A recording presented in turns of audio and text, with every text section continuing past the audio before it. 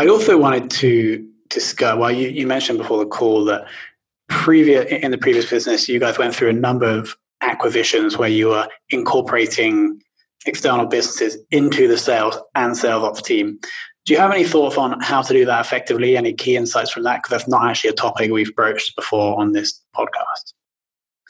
Yeah, I mean, I think probably anybody who's been around in a medium to large size organization at some point in their career has had to be a part of either be acquired or be the acquiree, acquirer, I guess. And so I think M&A is probably something that a lot of us, if we haven't, been introduced to it in our career, will eventually.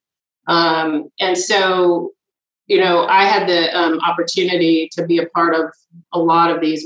We did over 30 in my time there. And, some of them were small, some of them were, $10, $20 million companies, but some of them were, $300-400 million companies as well. So very different, obviously, integrating a small organization versus a large one. I mean, your $10, $20 million companies have one or two sales reps that kind of hold multiple roles.